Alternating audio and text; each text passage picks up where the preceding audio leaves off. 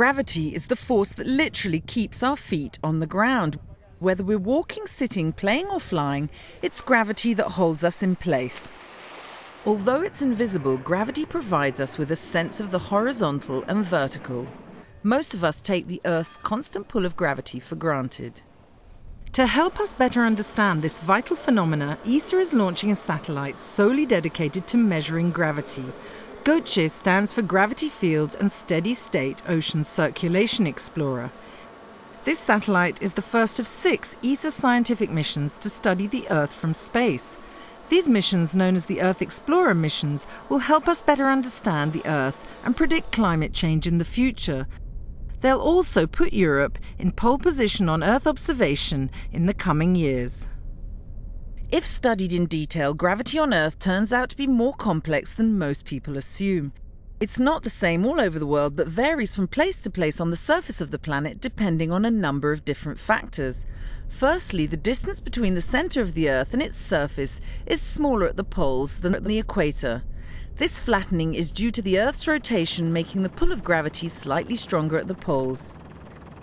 Secondly, the surface of the Earth isn't even, with high mountains and ocean trenches causing the value of gravity to vary. Thirdly, the material composition inside the Earth varies, and matter isn't evenly distributed, all of which affect gravitational pull. Even smaller changes in topography, such as the erection of large buildings, can subtly affect the local gravity field. All these factors taken together form a gravity field that is very different from the smooth globe we traditionally think of as the Earth. Goce is due to be launched in Russia using a converted former missile now called Rockot. After its launch, Goce will have 6 weeks to slowly descend to the unusually low dawn-dusk orbit at 260 kilometers above the Earth. Goce needs to be in such a low orbit to pick up the tiniest variations in pull from the Earth's gravity field with its incredibly sensitive instruments. Goce, with its streamlined aerodynamic structure, is the leader of the satellite world when it comes to looks. But it's not only visually cool, it's especially designed to minimize the effects of air drag at such a low orbit. An ion engine will provide Goce with a constant low-level thrust to keep it in orbit, as opposed to boosters which would interfere with the accuracy of its measurements. At the heart of the satellite is an instrument called the gradiometer, the first of its kind to be flown in space.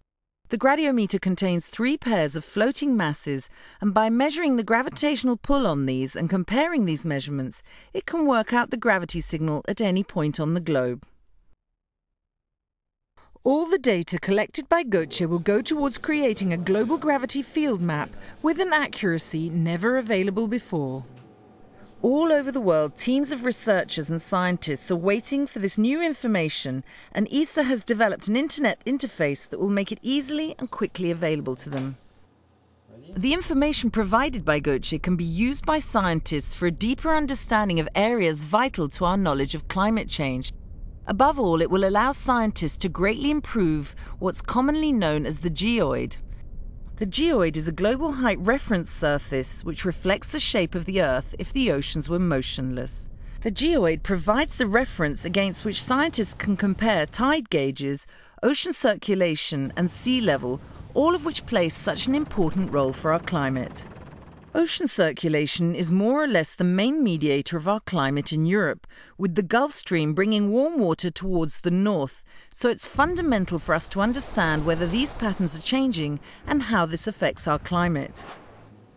But it's not only information on ocean circulation that Goce can provide. The Goce mission will also improve our knowledge of the activity and dynamics of the Earth's interior. By providing information about the way in which the mass inside the Earth changes, Goce will give us greater knowledge about the structure under the Earth's crust, possibly helping to improve earthquake prediction in the future. Another benefit of the data provided by Goce is a better understanding of sea level changes. Having access to a uniform global gravity model gives scientists a reference to measure sea level against.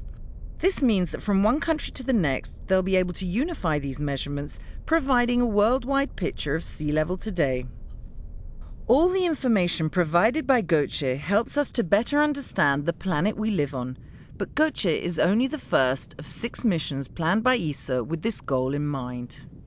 There are many aspects of Earth we don't know to the extent necessary.